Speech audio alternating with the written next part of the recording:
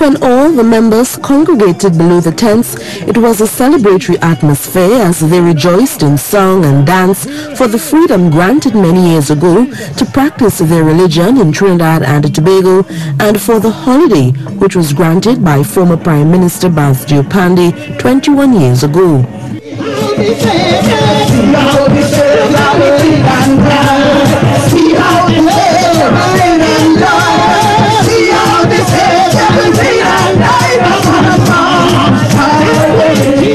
Bishop Muriel Dillon said although they have much to be thankful for, not much has been done over the last year to continue construction of their multipurpose facility at Signal Hill because of financial constraints.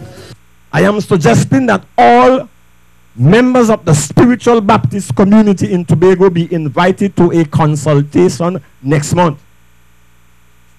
where we can review the work done on this project so far and come up with recommendations to assist the progress of this much needed facility. Minority Leader Watson Duke, who was a part of the street procession and the formal event, urged the Baptists to continue steadfastly along the journey, which has been a struggle for many years. When you see wrong things going on in the House of Assembly, shake your bell and walk the streets. Yes, shake your bell. It's okay, and I'm giving you permission now to come by the Assembly House and shake your bell.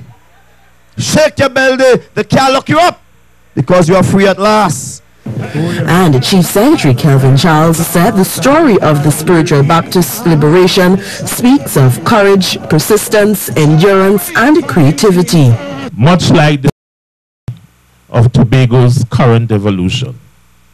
Even today, as progress of the autonomy bill, that reflects an ongoing struggle, not merely for recognition as Tobagonians, but for the opportunity to determine our path forward as an island that fashion a robust economy and an enduring society. Other religious leaders were invited to bring greetings at the event, as the members of the Baptist faith believe the way forward for a society is to unite with each other. I'm Patricia Nicholson for C News.